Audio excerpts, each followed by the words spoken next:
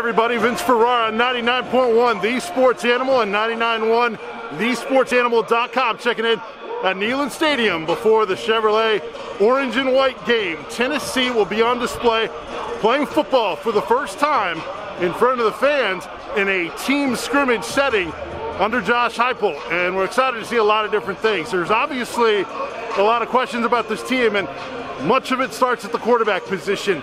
Those guys have been rolling in and out with the ones throughout the entire spring practice, and Hendon Hooker and Harrison Bailey and Brian Maurer, who is out there for the first series with the ones. That will be interesting. I don't think that's going to be a definite and an absolute on who gets the starting nod, especially with Joe Milton coming in, the Michigan transfer, and with Caden Salter, if he does make it back on the team moving forward, the talented freshman from Texas. So nothing will be decided, but it'll be interesting to see those quarterbacks.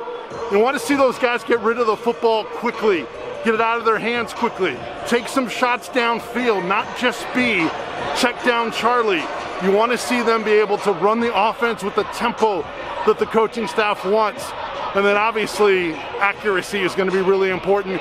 One thing we may not be able to tell is how those guys do between the ears, because that intelligence and understanding of what they're trying to do is going to be huge under Josh Heupel and Joey Halsley, the quarterback's coach.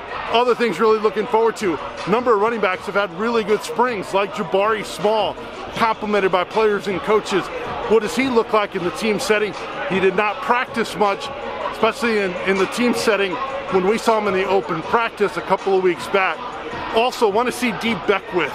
I'm really excited about him. A 6'5", 220, 225-pound running back. He has excellent waist bend, lowers his pads, delivers the contact, runs over defenders. I think he's a really exciting guy that you will see split out, sometimes motion out, sometimes just lined up outside in an empty set with the 5 wides. Look for the tight ends to be split out a lot today as well.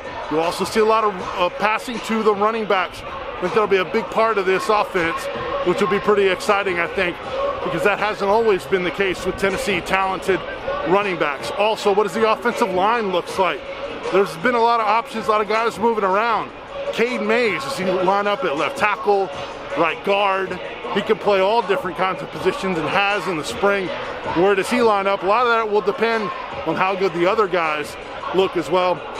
You know, defense. You guys have heard all the talk about the linebacking group and how thin it is with suspensions and injuries.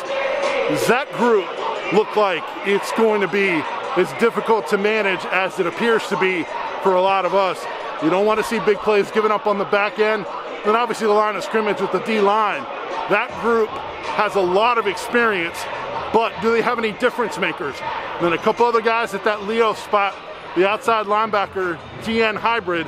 Byron Young has had a terrific spring practice. Compliments from players and coaches, and he looked the part as the JUCO coming in. And then Bryson Eason, Tyler Barron, he's been a little nicked up. Do we see him get after the quarterback?